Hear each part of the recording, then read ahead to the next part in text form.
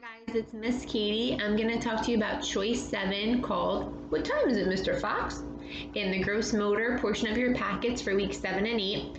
For this activity, you're just going to need a large open space. You're going to need the adult or older sibling to be Mr. Fox, and then your child to be the player.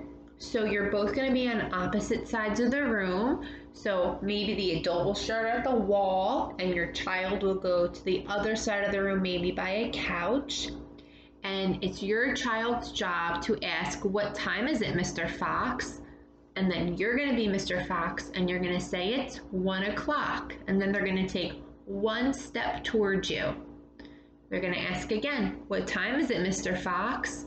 And you might say it's 5 o'clock. So then your child is going to take 5 more steps to you.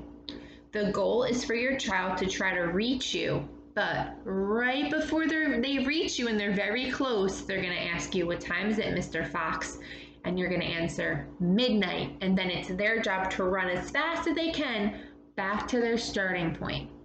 And then you can switch and have them lead and you ask, "What time is it, Mr. Fox?" or have other siblings play. All right, guys, have fun with "What time is it, Mr. Fox?" Bye.